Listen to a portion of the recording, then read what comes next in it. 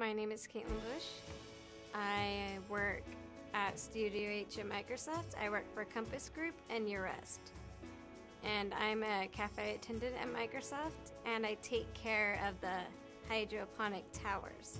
My favorite part about seeing the people is just being around people and helping my coworkers out. My coworkers are they're really, really nice, so they make me feel like I'm a part of the group.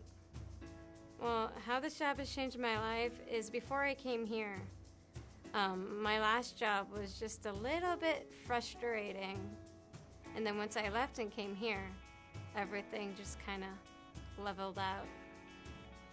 My favorite part of the job is having a job and just getting out of the house and just being around people.